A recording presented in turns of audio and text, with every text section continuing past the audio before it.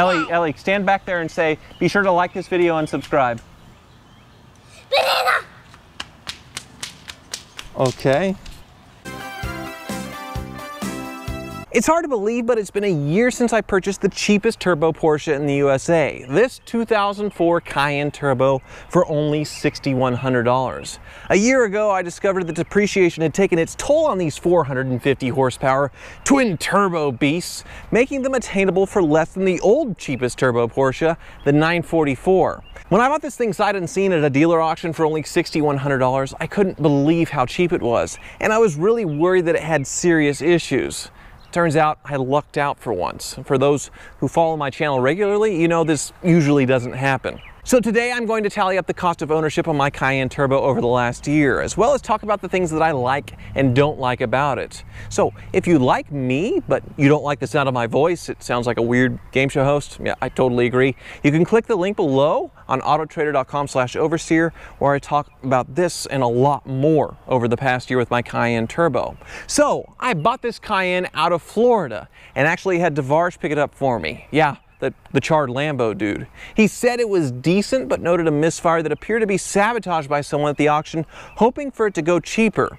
They pulled the coil just enough to separate it from the spark plug to make it misfire, but not look like anything was wrong, and it's probably why I got it so cheap. Lucky me. I spent $1,000 shipping this car from Florida to Wichita, and found that it only had minor issues, like a height sensor for the air ride suspension.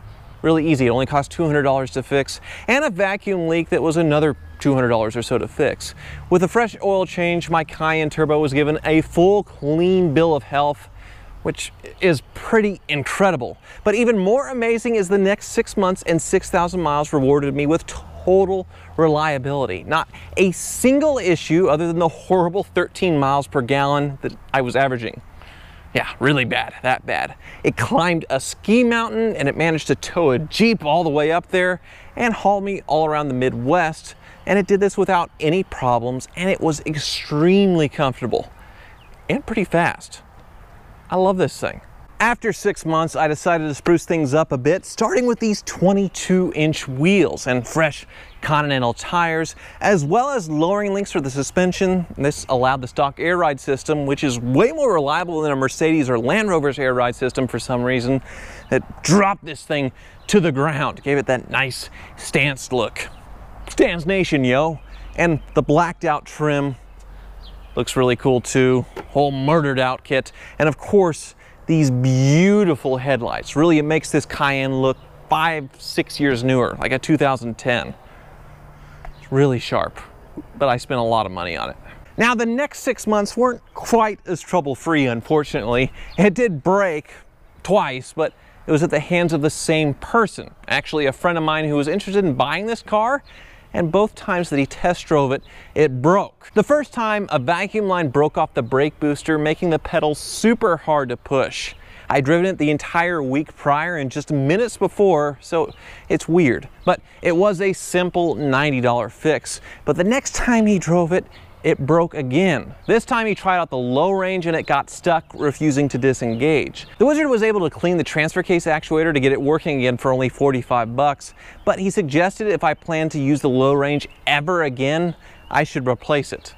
That part is $700, so I definitely haven't touched the transfer case buttons at all. No.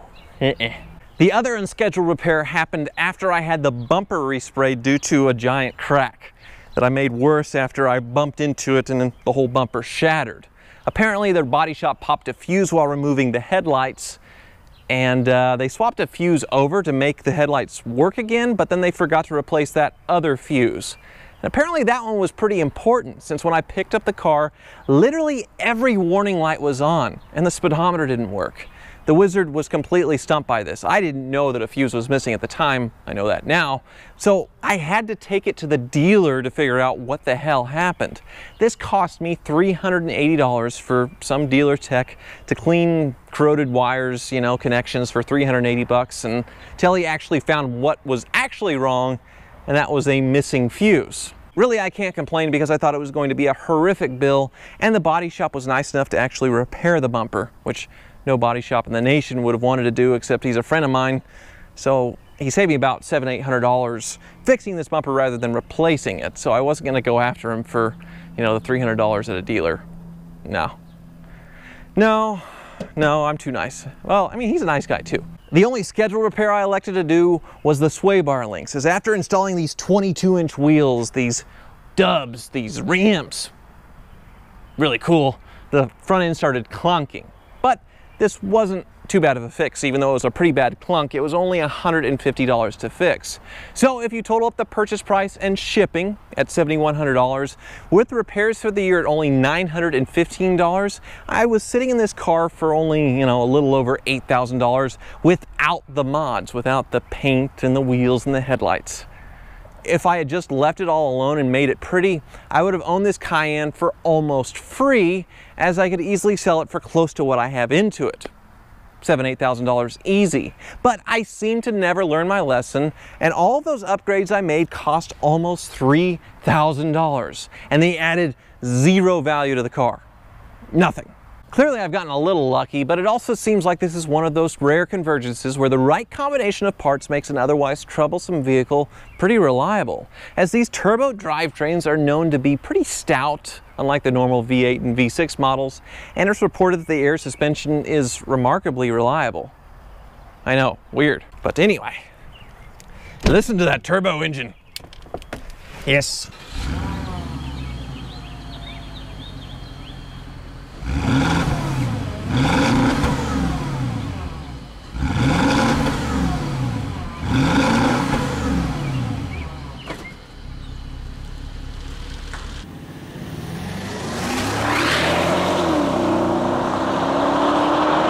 This magical combination makes the Cayenne really fun to drive in various applications, as it has a locking transfer case with the max height suspension. It's pretty good off-road, but the 450 horsepower engine, God, the stiffer suspension settings too, make this thing really fun to drive on the pavement as well. Just a great all-around car. This thing also has really comfortable seats, like insanely comfortable, and a really nice Bose stereo, although mine is a little glitchy, but everything in here still works fine. Considering it's Volkswagen electronics, I may just be really lucky, but this thing's, it just works. It's always worked. Now, I did take it up that ski mountain, which really wasn't that hard, but this thing in stock form could do a lot more, and really putting the 22-inch wheels on it kind of neutered the prospect of it being in any kind of capable off-roader, but it sure does look good. And with the air ride suspension in comfort mode, even with the 22-inch wheels, this thing is so smooth, it's so quiet, and I love how heavy it is, this heavy feeling, but it's not in a giant SUV like an Escalade or a Expedition. It's still a medium-sized vehicle that you can still put in a parking stall or zip around town. It really is perfect, other than the 13 miles per gallon. And the fact that it could brake at any second. Really, on the surface, the quality of this car does seem really nice as far as the finishes, the leather trim dash, the aluminum trim. It's all really nice, but there are a few things that do concern me about this car, and it's what's underneath. Starting with the wiring. When my painter showed me the condition of the wiring harness for the headlights, which I did replace, I was totally shocked. It could have shorted out the entire car at any moment, or worse, burned it to the ground. And that's actually the wiring found throughout the car. There's so much heat in the engine bay that would degrade first, but I've also read on an online forum when I was researching the issue that turned out to be that missing fuse, that there's also wiring that degrades in the footwell that will short out and cause problems as well. Pretty freaky. So in another 15 years, it may be a miracle that you're still seeing these on the road. I don't know, because there's just miles and miles of wiring throughout this car, and if it's not going to hold together, there's no way these things will still be running. No way. Now, another thing I'm worried about as far as long-term prospects of this Cayenne is with the vacuum lines. I've had to fix them twice, 2 different times, and really all that I did was have the car wizard glue them back together. They're hard plastic lines, and as they age, they get brittle and just fall apart. Now this is throughout the car, throughout the engine. Even though the engine and transmission may last forever, it'll run like garbage with these broken vacuum lines. And it's kind of the same story with the Bentley Continental GT Turbo that I sold and took a huge hit on. Those vacuum lines were junk and they were making the car run like garbage. And to fix that, it requires completely dropping out the engine.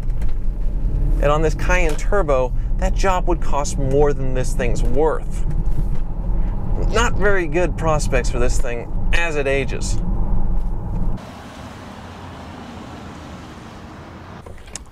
So anyway, forget about all the crap that I just said in there, because for only $8,000 or $7,000 with a special coupon you can find in my link below on autotrader.com/oversteer, this could all be yours.